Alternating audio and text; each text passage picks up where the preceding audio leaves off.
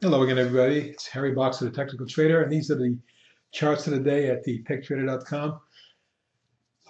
Starting off on, well, they're all longs today. The market had a good day in the morning, certainly didn't close well, but there was a lot of stocks that we followed that did very well today. Let's start off with AEIS.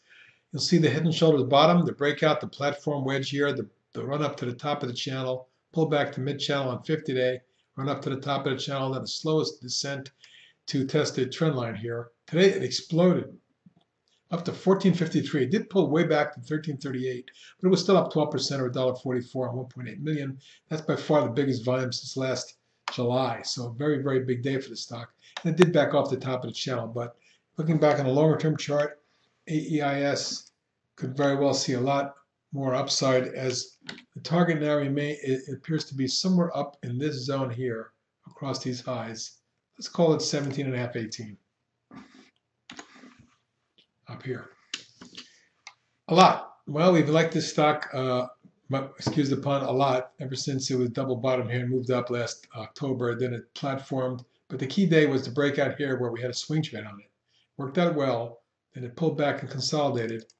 As you can see, in this kind of a pattern here, a wedge of sorts with a flat top, ascending wedge. Broke out today with a breakaway gap, jumped to $1.76 or 7% on 1.4 million nearly, and that was the biggest volume since March, second biggest volume of the year.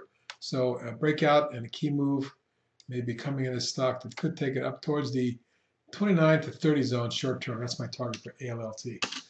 CAR budget, Avis Budget Group, the merger of those two companies, Budget and Avis, formed the big base over the last year. Today with a big breakaway gap, blew through the moving averages and up through this first March highs to test the key October and February highs, and then closed above it with a thrust of 251 or 19% on 9.2 million shares. Biggest volume on an update this year. Certainly a nice session. And if you took a look at a long-term chart, you'll see a couple level layers of resistance. The near-term target, we should test 16.5, but my swing trade target is up around 18. CATM in a beautiful 2-year rising channel. You can see this, the way this appears here. Absolutely exploded off the low that it traded way back in 09. But from a short-term standpoint, a beautiful channel. Now the consolidation since November in this zone was finally broken today with thrust as the stock broke away from the moving averages, moved up through the highs, backed off but closed above them, up 9% or 236 on 1.2 million. That was the biggest volume since February, but more importantly, could lead to a run up to the channel top approximately in the 33-34 zone. That's my swing trade target. DDD, well, 3D Systems, which had run up nicely in 2010, early 2011, then pulled back down, finally broke back out after forming a base for 6 months, flagged, exploded, and it pulled back and coiled before breaking out again. But today, a key resistance point taken out, as this is now new all-time high territory, and it wouldn't shock me to see this one run up into the mid to high 30s. DDD. DDMG, thinly traded stock, has been a beautiful runner of late. It popped, pulled back to support for 3 days, and has exploded from 660 to 920 or 50% just in the last 6-7 days. We're overbought short term, particularly at today's high 920.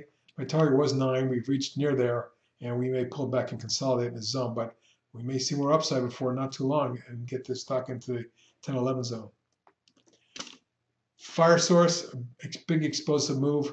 At one point, the stock was up about 8 points. It closed up 664, 13% on 3.4 million. Second biggest volume this year, second biggest volume in a year. Matter of fact, and look what it did. It broke out of this rising channel, which held a 50-day recently and exploded. Now, in a long-term chart, you'll see the stock has been in a really interesting long-term rising channel. My target says this could be an $80, $90 stock on an intermediate to longer term basis. But on a short term basis, I'll call for something in the mid to high 60s. Swing trade, Gulf, Georgia Gulf. Pop pulled back and then reversed yesterday, and then today followed through up another $1.03 or 3%. 470,000 shares doesn't sound like a lot, but it's one of the biggest volumes of the last couple, 3 weeks, 4 weeks. And the volume can come into the stock here.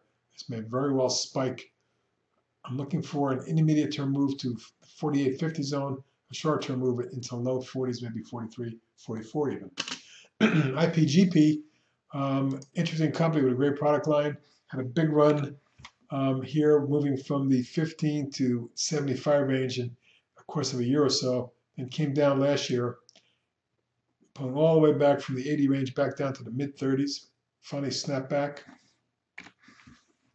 sharply so in January, February, but then pulled back in a 1, 2, 3, 4 wave, kind of 5 wave muted here, corrective channel. Today, I believe that channel was taken out with a pop as the stock jumped to as high as 57.51 before backing off to 55.17. Still up 677 or 14% on 2 million shares, the biggest volume in a couple months. So I'm looking for a test of these highs up here, short term around 60.61. That's my short term target. If we should get to that line, wouldn't shock me to see the stock in the mid to high 70s. Michael Kors broke out of a key declining channel today and took out lateral resistance here. Yesterday, popped back, 2 days ago, and then popped back and tested, held. Today popped another 244, 5.3% on 4 million shares. Looks to me like this one's headed substantially higher. I'm looking for a retest of the 50-51 zone short term. Should we get through that, look for mid to high 50s, maybe even low to mid 60s eventually. MDSO popped out of a wedge today and took out previous highs here. You can see how it closed up 273 at 10.5%. 800,000 traded. That's the biggest volume in a couple months. If you step back and look at a weekly chart, you'll see this has just gone through major all-time high territory and may very well complete a fifth wave. 1, 2, 3, 4. The fifth wave may be underway. Let's look for something in the low to mid 30s. Nuvasiv had a very significant day today. Let me show you the pattern. After this big move down during the course of last year into December, the stock then ran up to resistance, back and filled and coiled, and today broke out across this line and maybe headed to that line near 24. That's my swing trade target, short term.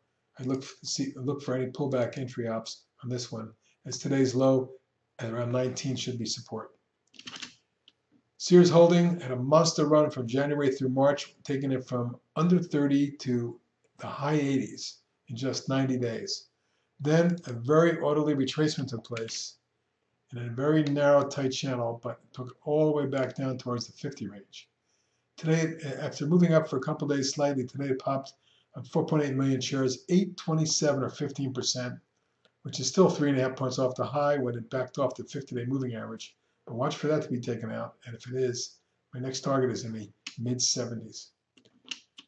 Ubiquity Networks in a very nice rising channel. The recent wedge that formed was broken today, I believe, although it didn't close great. It was about 99 cents off the high. It was still up $1.98 or 6%. And volume increased to the best volume of this year, if not in the year. So look for an extended move to take this up near 40. Vico, a big day for that stock. Take a look at the pattern here. You'll see that after breaking out its mini head and shoulders in February, it retested, retested, and retested, but held. This wedge was broken a couple days ago, and today gapped up and ran up past this high and may very well test 37.5, 38 short term. Lastly is Velt. Love the base pattern, the breakout, the pennant or wedge.